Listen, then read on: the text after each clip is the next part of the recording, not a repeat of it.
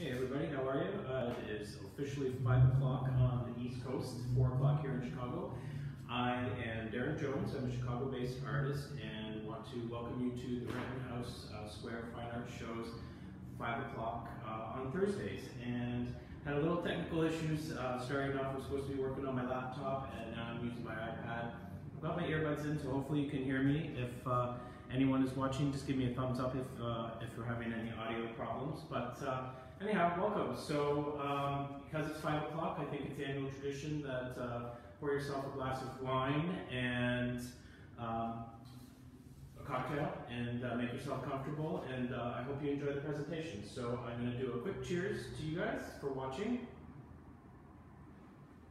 And then we'll get started. So give you an idea of what I thought I would do today. My presentation is called Painting with Hands, No Brushes, and that is truly what I do as an artist. So I actually don't use paintbrushes. I use palette knives every once in a while, but predominantly these are the tools that I use when I'm creating my work. I'm an abstract contemporary landscape artist, and I use mixed media as what's considered. I use a lot of different materials, and when I go through and show you what we do. But give you a little background on myself. I've been in Chicago just over 20 years now and started painting about 15, 16 years ago, and was working full-time and just started to dabble in painting and sort of developed a love and passion for it, and developed a little following, and started with a studio with another artist, and then 6 years ago moved into my own studio space. So in 2009 I was laid off from my corporate job, and it was a big blessing in disguise. As much as I loved that job, I was able to sit on the curb with my box after I was let go in downtown Chicago, and sat there and thought, this is the opportunity for me to really jump in and be a full-time artist. And so I've not looked back. It's been challenging in the beginning, and this year obviously has its own challenges, but I wouldn't change a thing. So to give you an idea, I'm going to show you a few of my collections, give you a quick tour of the studio, and then we're going to just jump right in and kind of show you sort of what a typical day is for me while I'm painting. I'm always asked by so many people at different shows, how long does it take you to create a painting, or how many paintings are you working on at the same time? So I'm more of a large scale painter. I do sort of 30 by 30s are my smallest size that I do proactively. We're going to work on some 12 by 12s here, and what that allows me to do is just show you couple different stages of the phases of the larger canvas that I do. So I do the smaller ones, on commission based, but 30 by 30 is sort of the smallest. So usually in a typical day, I've got 5, 6, sometimes 8 canvases or panels going, and this will kind of give you that sort of idea of what is going on there. But first off, I do want to say thank you to the Rittenhouse Fine Arts Show, the board of directors, for inviting me to be a part of this. I've been part of the show for 4 years in person, and this past September was part of the show virtually, and it was a great success. Considering the times and our challenges that we're faced as artists, it was a really cool way to go through the show, have people connect through me through Zoom, and I had a booth set up, and it was a lot of fun. But so what I thought we'd do first, it's going to be a little different since this isn't my laptop, so I'm going to have to do a little finagling here, but I'm going to take you up front and walk you through.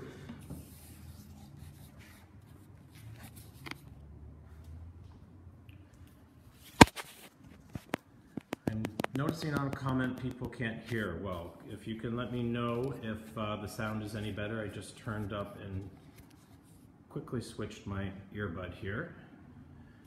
So to give you an idea with the space here, so this is my studio. So the light's really bright coming in through the windows. So what I've done is I kind of create sort of a little storage work area up front here. This is where my finished and blank canvases go. My walls for my outdoor shows, kind of like that catch-all area. And then I move into what I consider sort of my work and living space. And what I have here is a desk and then sort of a living area. And I've done it on purpose, one for, it's just a great spot for me to sit and relax when I'm in between paintings or on my computer doing work. And then it also allows me to hang art with furniture. And as you can see, it allows, so when I have clients come through the studio. Hi Diane, thanks for letting me know the sound is okay. Thanks for watching. So it allows, you know, for clients to actually see the artwork in sort of a living space, and rather than just, you know, on a blank wall. So that is sort of this area, and then we move into what is truly the workspace. And I've got 4 different stations that I work on. 2 right here, which I'll be doing the demonstration on.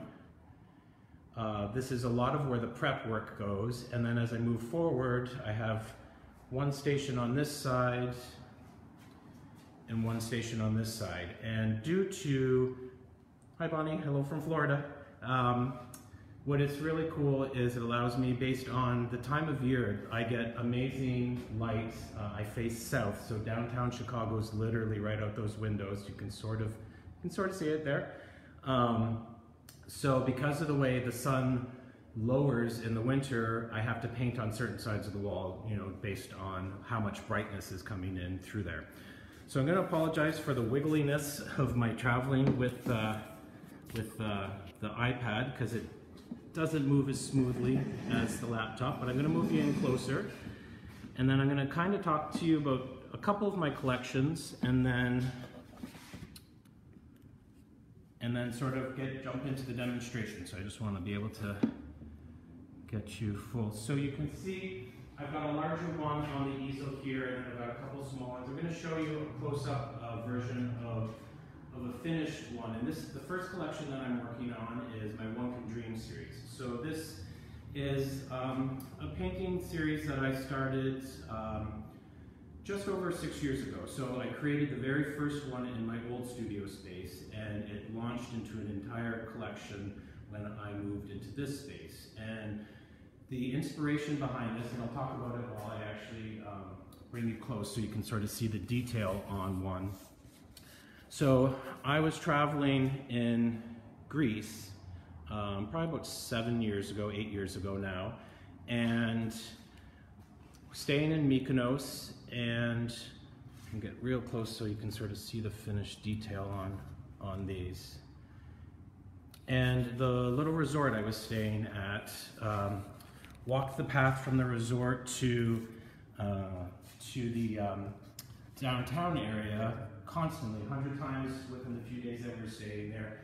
And there was this telephone pole that I walked by just so many times. And one night, after dinner with friends and lots of glasses of wine, we were walking back to the hotel, and I was stopped in my tracks. And there was the same telephone pole that I walked by and never noticed. It was lit, and it was covered in a million staples, and painted over and washed over and painted again, and more staples and fabric remnants and paper remnants, and it was a sculpture. And I never took a photo of it, but it was ingrained in my brain. And so probably a few months after getting back, I at that time was working on what I call my Muskoka series, which is a birch tree series, and I'll show you that later in the presentation.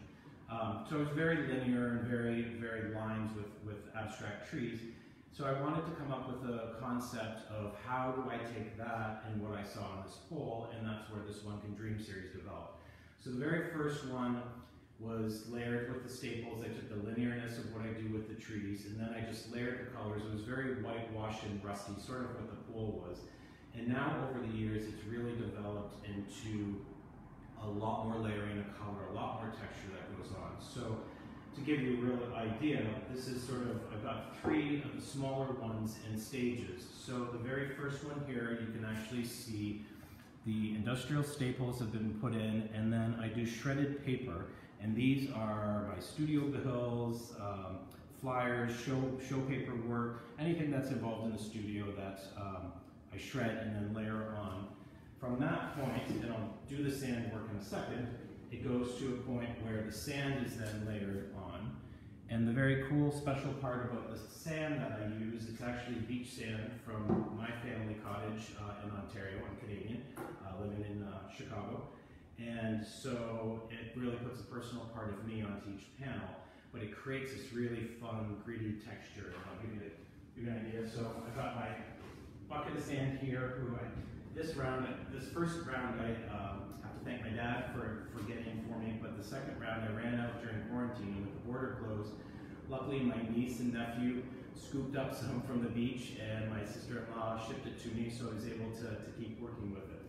So from that point, then that's when I started layering on the colors. And I purposely do multiple layers of color, and these works have anywhere from 20 layers of color up to 60 layers of color. So at one point you'll see just a little bit of white, and another point you'll see all the red, and then it keeps coming. So I layer and layer, and then I start to build the landscape. And what happens is the visual is, you know, a lot of times I start out with a true idea. So the one you see back here with a lot of the turquoise and blues, that was inspired by a trip down to the Turks and Caicos, and the colors of the water were just so stunning, and the beach was so white. So there's a lot of inspiration where I see something. I've gone for runs along the lakefront here, and it's a really foggy gray day, so the paints become very gray and dark and whitewashed and whatnot. A lot of the reds and a lot of the blues and the greens that I do are, as you can tell from a lot of my travels and traveling when I'm doing shows, that, you know, I'll see a forest or I'll see a mountain valley that really inspires me. So I'm going to just quick see if anyone has any questions. Cool. If you do, feel free. I'll jump in here and answer them as we go. But what I thought I would do is show you how I apply the sand first, and then how I layer the colors. Once we're sort of doing this, then we're going to jump into my Inner Courage series, which is my latest series, and we'll get into details on that. So typically with the sand, it gets mixed in with a plaster material called molding paste, and it is really great for adding color in, as well as any texture. So basically I use my hands, and usually with the larger panels, these are sitting on my tables behind me rather than sitting flat on these tables, but with the smaller ones I can kind of sort of do that. So I begin to layer,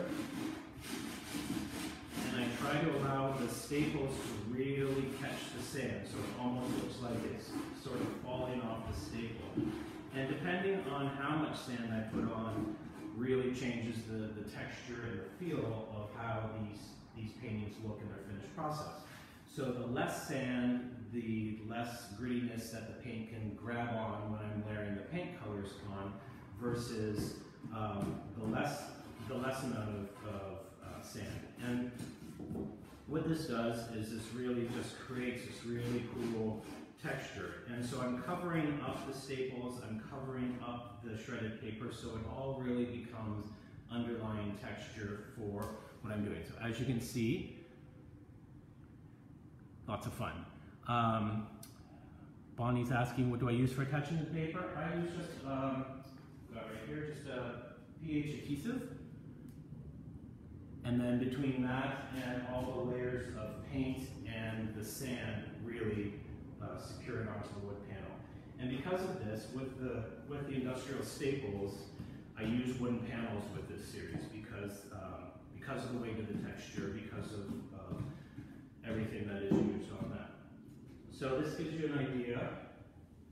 And quick here, I now try to add specifically just a little bit more sand to each of the staples, just to give it that extra texture. So it went from very flat to now very textured, and it's a little hard to see obviously in the light, but gives you kind of an idea of where we're going from there. So while that dries, this is typically what happens. So I'll now have layered sand on a couple panels, because while I'm covered in sand, I might as well utilize it. So I'll have 3 or 4 panels that I'm layering the sand on. I'll wash up, and then I'll start adding colors. And a lot of times, I'll be using a color on one panel, it becomes another layer on a different panel as well as, so I kind of multitask when I'm doing that, so I'm not just always focused on one. However, there are days where I truly am just focused on one painting. So I'm going to quick run to the sink, wash the sand off, and then I'm going to show you the painting like this. So So hopefully you can still hear me. So yeah, I've been in the studio now for 6+ years, and it was a really great move for me as an artist to really be on my own, and it allowed me to really jump in size of the canvases, jump in size of just creativity without having any barriers, because I'm truly here, by myself. So I close up the sand here. I always joke, I feel like I'm on a cooking show. So I'm going to get the spatulas out, and here we go. So to give you an idea, before we get to the finished products that are back here, this is the one, this just has staples, so this doesn't have the shredded paper, but it already has the sand that's dried.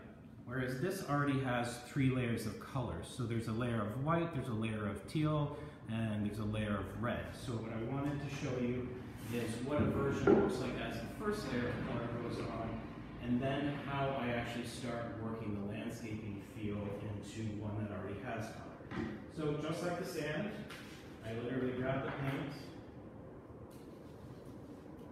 get it on the hands, and then here's the little trick that I do, because and I work with acrylics, by the way, obviously oils would not go well with me in my hands. I dab a little water just to make it a little more fluid, and it allows me to really layer it onto the camera. So with this, it all depends on the pressure I use with my hands, how much color goes on in certain spots. So if I really want a lot of white to show through in a certain area, I'm going to really layer the pressure on with my hands. However, the initial layers, everything kind of goes on the same, because I just allow the colors to really kind of work with each other and fight through the sand and fight through the panel. As I get into the 20th, the 30th layer, that is where I really work the washes, and I really work how I'm actually layering the color with the pressure, because that's when, if I go too hard with the pressure of my hands, I might start losing some of the color that I really want to show through. So now here, you can see what went from just the plain black sand to now having its first layer of color. So you can see how, using the pressure, I allow the black still underneath to show through, and then as you can see, as I jump to the next panel, here has the red and the turquoise, and then there's the white underneath. So this would have looked like the one I just showed you.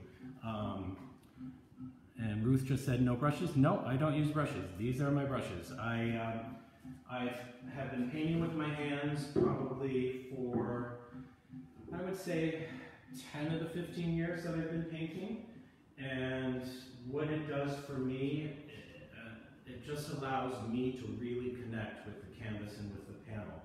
And the one thing it really does as well is I purposely, especially in this series, there's no brush strokes. I can really create an amazing smooth finish without the brush strokes. And I know a lot of artists like brush strokes. I like them in certain styles of paintings. I do use them way back when I was doing sort of the floral series. But with the abstracts, it really creates a softened feel for it. So as that white one dries, now normally I would, since I have white on my hands, I would jump into another piece where I need white.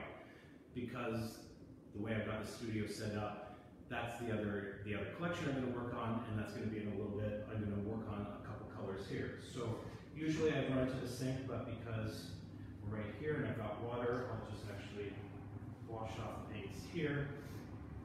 And the really cool thing is sometimes I allow the colors to mix, and which creates obviously a new color.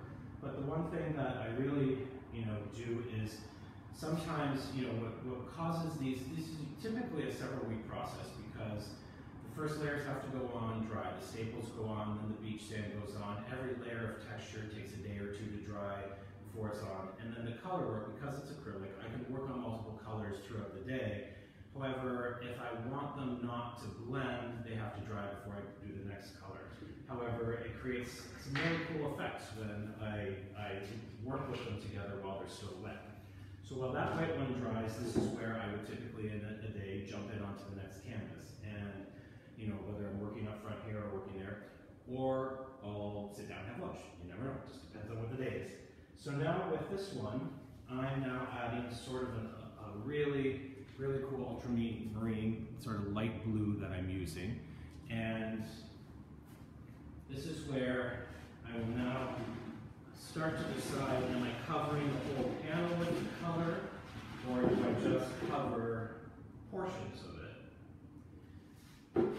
And as it goes on, I will show you closer up.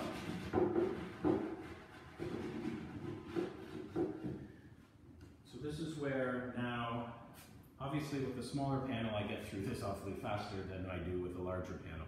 So you can now see I'm starting to create that landscape feel. So sometimes I listen to the little voice in my head, sometimes I don't, and it depends on whether I really want any of this blue color to show through, but here you can now see the white, the patina, the blue, the red coming through. So eventually this will look like one of the other ones. And so I'll just do a little more blue on here, and then as that dries, we'll be able to jump back into that first one.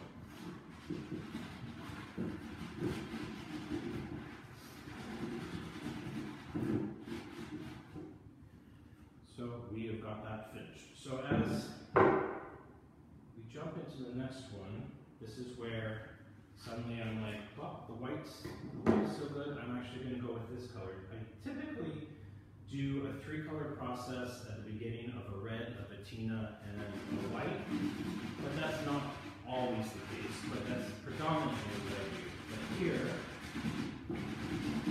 because I had the color on my hand and I was ready to do something, this is now going to give a more cloudy effect already. You can see how the blue is already changing how that white looks, and it softens it up and it really changes it. And I'm asked a lot of times, you know, does the elements and the textures that I use mean anything or represent anything? So I said at the beginning, the shredded paper that goes on our studio bills, my gas bill, electric bill, bank statement, could be show material that from a previous show the year before that I just put through the shredder. The beach sand comes from my family cottage again, so that's another more. But the industrial staples, that was taken from the idea of what I saw when I was in Greece. But the cool part that I like to tell people is there's a rhyme and reason how the staples go on. So if you see, this one will probably be the best one to see it. I actually layer the staples on in 1s, 3s, and 5s. So there's a linearness to them, and they actually technically do stand for something. And I come from a family of 5. I have 2 siblings, so there's 3 of us kids, and then the 1 stands for me, being the artist and being myself and standing on my own. So it really ties in my family into the panel that I'm doing. So there is meaning that goes on behind it. So it's not just an actual abstract landscape. So I'm going to really quick run and wash my hands again. Actually, I'll do it here while I think I've got enough water to get that off. And then what I'm going to do is I'm going to walk you through the finished collections, and then so that way you can kind of see, you've seen the start sort of in the middle process here. So obviously these will now get anywhere, you know, from 20 to 40 more layers of color that go on, and it just depends on, there's a lot of times where I'll repeat the same colors, a lot of times I bring in new colors, but I also do a lot of washes at the end. So I will take a white or a gray or even black and really water it down and wash it over, and it just really picks up the fine lines and edges of what the texture is doing through. So before I show you the finished ones, I'm going to just quick check and see if anyone's got any questions. The Red House Square Fine Art Show is asking what kind of paint do I use. So I use acrylics. I purposely use acrylics for the dry time, but also because I'm using my hands, I don't want to have to have the oils and just all the chemical more so than using the acrylics. But I love working with acrylics, trying to make them look sort of like an oil painting. So my hands are dry. I'm going to take the iPad here, and we're going to just go close up to feel a little Blair Witch Project here while I'm doing this, so I apologize. I'm actually going to, I don't think I can flip this. Well, oh yes, we can. So here we are. These are 30 by 30s, and these are finished. So these are what the ones I was just showing you look like once they're done. And as I said before, they're all landscape inspired, something that I've seen, somewhere I've traveled to. And then here we have, sorry, the lights from my windows are going to give a little bit of a shine to that. So I'll stand over here to do that. And then I will come back over here to the other two. So I do them predominantly the 36 by 48 and the 30 by 30s are sort of the predominant size that I work in, but I have an amazing guy here in Chicago who builds my panels for me, so I can pretty much do any size and have done any size. It's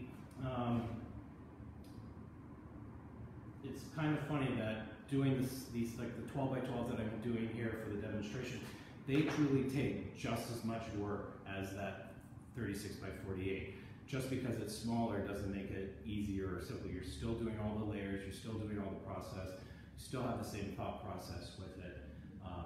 So it is, so it's a lot of fun. However, in the height of doing a lot of them, because of the sand, because of the industrial staples, I can only work for so long before I've cut my hands before, you know, they get really dried out, they get really sore just from doing that. So I'll end up moving into another collection that doesn't involve as much heavy texture before I switch to that. So let me just double check if anyone's got any questions. Thanks, Alan, I appreciate it. I've been told a lot that people really love my color palette that I use. I'm predominantly a blue painter, but I use almost every color that layers underneath it. I've been really working in reds probably for the past 2 years, but I really try, you know, that's why there's 60 layers of color that go on there. It really creates this cool effect that happens to each painting when I do that. So truly, that's my One Can Dream series. I've been doing it, as I said, for just over 6 years now. So, and it was a collection that truly evolved and was created moving into my new studio space here. So the second collection that I want to show the actual live demonstration with is what I call my Inner Courage series. And this series has really morphed over the 6 months during the pandemic, during lockdown, and oops, sorry, you heard me say something. So it's the original inspiration and where this collection started was really sort of an evolution of my One Can Dream series, which I just worked on the demonstration. We might, if we have time, pop back to it again. But I started taking the martial arts jiu-jitsu 2 years ago. And for the first 6 months, I was not there very often. I was traveling and busy with shows and in the studio, but I really became addicted and fell in love with it. And with my instructor, we worked really hard together, and it's a fascinating sport, and I was really intrigued to see how it would affect my thought process when I came to the studio, and how I translate what I'm learning on the mats in a martial art to the canvas. And so these are all on canvas, and what started happening was I would come in after a session and I would layer texture on, and I would actually start thinking about what I just learned, and I would create the patterns of the texture through the moves and the techniques that I was learning. And so over the first few weeks of this collection, I'm self-taught, so I just experiment a lot. And I just really started layering colors, and what the whole idea behind the series is, I layer a ton, so a little different than this, I layer a ton of color work on the canvases first, and then I layer texture, then I do more color, then I layer, and then it gets whitewashed and softened. And the whole concept is that if you watch 2 black belts doing this jiu-jitsu, there's an elegance to it. However, it might have taken them 20 years to get there, or 15 years, and they'll never stop learning, nor will I. And that's where the complexity is hidden behind the painting, but then you see the soft elegance. So that's kind of where my brain is. So I'm going to show you a few of the finished ones, and then I'll turn the card around and we'll have some fun and do that. I'm just going to quick make sure. Do you get movement from paint over the lines, mostly vertical? So Jeff, yeah, I do use, typically it is, I think it's the Virgo in me. I'm definitely more grid line, and that comes from the inspiration of seeing the city and the train lines and everything out of my studio windows. I do a lot of crisscrossing on it, and I can show you real quick on that. I have incorporated circles as well, and that's been sort of recently, and I'm using metal washers. I'm actually using the lids of the paint tins that go into the molding paste or onto the paint, so it'll create, but it's never a true, a circle isn't the full thing. I did a series probably 3-4 years ago where a circle was the predominant thing, whereas now it's just sort of an underlying color, and the paints, depending on the texture I do, the paints really cover the lines, but then they feed off the lines so you can see them. So there's a lot of times where it softens the lines, but you still sort of see that texture. Just make sure. John Jones, my father, asked me if I still have fingerprints. They're getting very, very, very washed away slowly over time. So who knows in another 15, 20 years. But so here, we'll walk over and I'm gonna show you my Inner Courage series. The finished, I'm gonna go reverse. I'm gonna show you the finished pieces and then we're gonna have some fun. So these are 3 of my latest. So they're, on these ones, there's lots of blues, there's some undertone reds in the patinas, but you can really see where I really do a softening of it. But as we get closer, you'll really see, really see the colors that were on there and all the different layers of texture. So I apologize if I'm a little bumpy here, but I really want you to be able to see. So Jeff, I would say there's a circle, and those are the metal washers. And I guess I'll move a little slower here. That just kind of made me dizzy. So I'm gonna go over, these are the other 2, and these have actually been framed. These are 36 by 36. I painted them as a diptych, and it's sort of to play off the challenges I'm moving from a white belt, trying to earn being a blue belt, and you'll really see the layers. These are really heavily textured. So I'm gonna take you back to my workstations, but actually I'll go real quick. It's a fun story here. So I've got my niece and family always with me, surrounded by my family and my husband here in the studio, but that is my self-portrait. It's a one and only, and I was inspired by another artist in my early part of the career to create a self-portrait, and never did, and was the first year that I moved into this studio that I was sitting and I was staring at a canvas and finally just decided to go for it. And as an abstract artist, it's a real challenge to do something like that. And I just want to line this up here now that I don't have the laptop.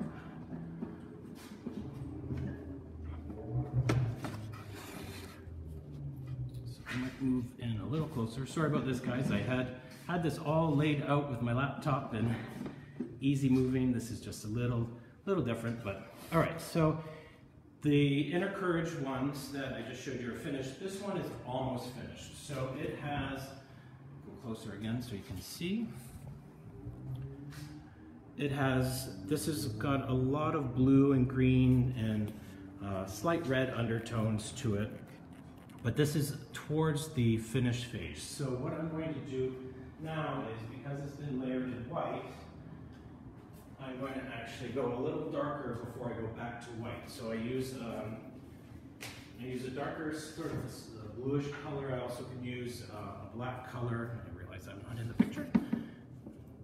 And so what I've learned, it's kind of been interesting with being in lockdown, and luckily for me, I'm in a building that nobody was here for 6 months, and I work alone in my own studio, so I was able to come here.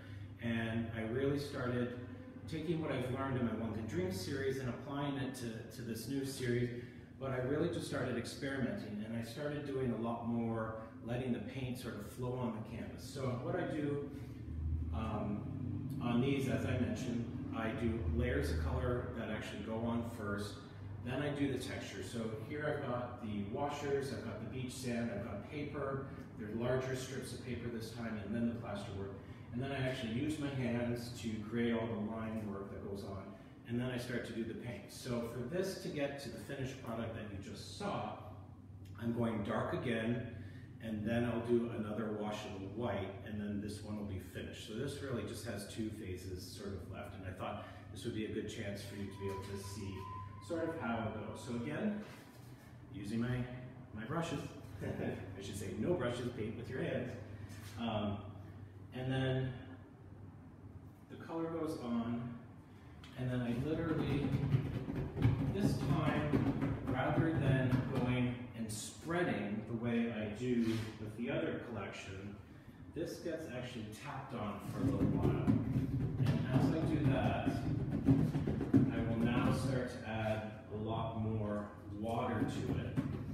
And then it really slowly just starts to work its way down the canvas and really softens all the under layers up. And it allows me to really kind of change the mood of the feel and the feel of the piece, the emotion of what's going on. And then it also, I never thought of myself as a drip artist, but I've been really loving how the paint now suddenly really drips down. So as we add a little bit more,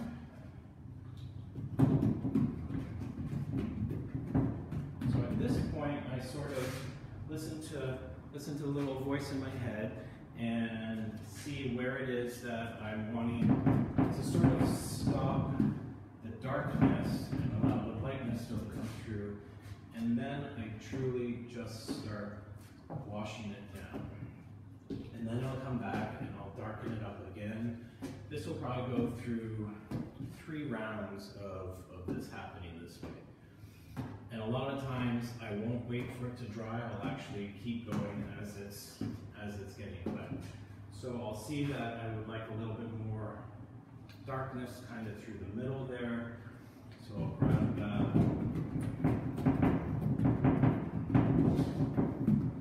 So luckily for me, I have a theater group next door on this side, and they're always so loud practicing and rehearsing that it's okay that I make noise on my walls coming back. So it's kind of a really cool workspace. So actually, to tell you a little bit, the building that I'm in is, I'm in a 6-story old warehouse, and it's a city block long.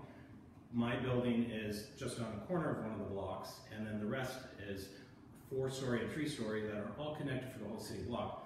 Well, it turns out this was called the Mance Corporation way back in the day, and this was the executive offices and the printing facilities for Esquire magazine and Playboy magazine when they were headquartered here in Chicago. I'm not sure what year that was, way back when. And so the floor I'm actually on is where all the old printing presses were. So it's pretty cool to know there's a really cool history that goes on in behind where I work and try to draw some inspiration. So at this point now, I'll actually get a little bit of a spotted effect, and I start flinging on, sorry for being out of breath here. It's also my workout. And so this part now is done, and I'm going to take you to a piece that looks like this, and I'll do the whitewash on that. I'm going to really quick run and wash my hands so that way I don't layer the blue onto the white. But let me just double check if anybody's, so Alan asked, do I varnish or leave as is? You know, sometimes I do use an acrylic glaze at the end. I have a matte finish. I also have a high gloss finish. Typically I do the gloss because it really lets the underlying colors kind of seep back through and just gives you sort of that nice, just elegant shine sort of to it. However, there are other pieces like the white one I showed earlier that has that more matte finish, and it gives it sort of just kind of an edgier, rougher finish to it. So So I'm going to move the cart back now over to the one that's looking like the one I just added the blue to. However, this is now going to become white. And just let me wash my hands. I will keep chatting with you as I do. Thank you for your patience on that. So yeah, it was a challenging year not being able to be at art shows live this year, but I have to say Rittenhouse Square did a fantastic job of connecting us artists to the people who would come to the show and set up the virtual booths and all of that, and that's been really wonderful to have an organization like this who really supports us artists and really wants to see us succeed in these challenging times. And it's been difficult not being able to have any shows. However, as an artist, you learn to become very creative in your social media and your marketing. So I know I'm coming up on about 42 minutes, so I'm going to do the layer of white on here. I'm going to show you a few more of my other two collections. I've got currently 4 collections that I work on, and then we'll wrap up. So I hope you've been enjoying. Like I said, if you have any other questions, let me know, and I'll take a quick scan at the very end too as well. But you can always feel free to email me, send me a note, give me a call, and I'm always happy to tell you more. So this time, this is getting later on the way I do the laundry. So rather than washing, which I just did,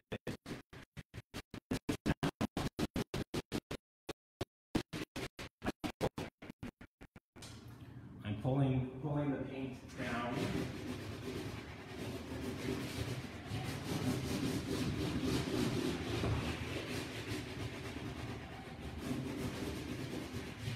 So what this does, again, because I'm using my hands, it really allows me to let the texture speak for the lines on the canvas or the movement rather than the paint.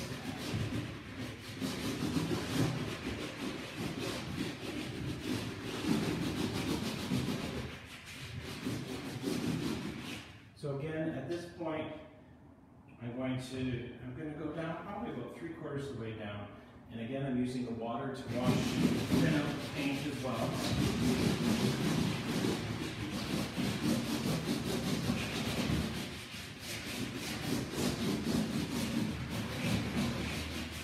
And then what I will do is once this dries, I will go back in and start doing the tapping process to allow the paint to really drip down. So at the bottom, you're really going to start to see the drip lines and everything that are going on. Just seeing a couple comments come up. Rittenhouse, oh, you're welcome. This is a lot of fun. Like I said, I feel like I'm on a cooking show. So, as I said before, this would be kind of a typical day for me in the studio. So I'll have just layered on the layer on this one, I'd be layering this one while this dries. Now I'm going to go jump back to the One Can Dream ones that are sitting on the table. So I'm always working on multiple, and I'll show you once I dry my hands up. You can see all the paint on the floor, you can see all the paint on the walls. It's actually really fun to be in a space where I have a management company that has no problem that I can make a mess, and that really helps as an artist not to be constrained by, ooh, I can't get anything on the rug, or ooh, I can't get anything on the wall, which is what it was for me at the very start. I used to paint out of my sunroom, and I had to put plastic down, and it was tough. So this has been fun. So for this Inner Courage one, this one's a little different than the other one in the sense that with the paper, I used wider strips. There's a woven pattern on the top before I actually start to do the carving in with my hands. So this one here will probably go through another 10 layers of color, whereas the one I just added the blue to will get its whitewash, and then it'll be done and it'll look like the other ones. So let me just quick dry off my hands here. So if anyone else has any questions, I can. Yes, yes, Jeff, there's no staples in this one, so I'm able to to move a lot more fluid and not get cut. So this is the one where this is literally the beach sand, the plaster, the paper, and then the paints. So there are some textures that you know, I have to go slower over, but I am truly able to move much faster than the ones with the industrial staples. So real quick here, I'll give you, we'll go back to the, so here you can see pretty much how much fun I get to have with everything on the walls. So I know we're pretty much coming up on time, so I just really would like to say thank you for joining me, and thank you for taking the time to learn about me as an artist and my processes and my collections. I'm just going to quick show you the other two. So I do a series called the Muskoka series, which is my birch work, my aspen inspired and birch inspired paintings. So these are all acrylic based. These actually use a palette knife versus my hands, and then I do a fiber process over top of them. And then my other series is what I call my Urban Shore series. So these are all sort of inspired by the Chicago lakefront here, and I've got more of those on my website and whatnot. And as you can see, I've got great light, so I get to have fun with lots of plants in that as well. So again, thank you to the Rittenhouse Square Fine Art Show for inviting me today. I hope you guys had fun with me. I hope you've been enjoying your cocktail while I've been chatting away. And if you have any questions, I'm going to roll my credits here a little bit, and you can follow me, Darren Jones Art on Instagram, Darren Jones Art on Facebook, and Darren Jones Art on Twitter. I am pretty active on all those. It's 99% art related. However, I do post some meals every once in a while. And then to contact me here as I roll my credits, it's darrencjones.com is my website, and then my email is darrenjonesart@hotmail.com, and then my cell phone is 983-5614-773 area code.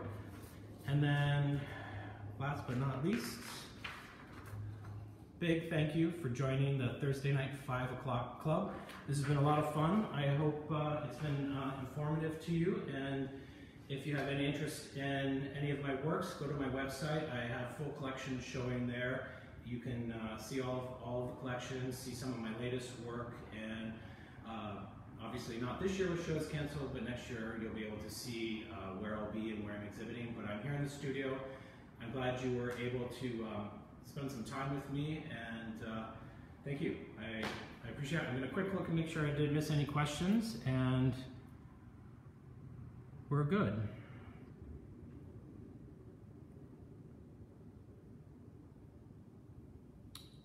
Ruth, I use canvas and boards. Yes, just canvas and boards. So the One Can Dream series is the boards and the Inner Courage, and then my Muskoka and Urban Shore, those are on canvas. And I purposely do that. Because the industrial staples, they need the weight of the wood panel to go from there. So anyhow, I know I've kept you guys here long enough, and I appreciate, like I said, chiming in. It's a gorgeous night here in Chicago. Hopefully wherever you are, you're having some beautiful fall weather. But again, thank you, Rittenhouse Fine Art Show. Thank you for inviting me. Thank you for taking your time to have a little glimpse into my life as an abstract painter, and to see how I use my hands and no brushes. So thank you, good night, and enjoy. I appreciate it.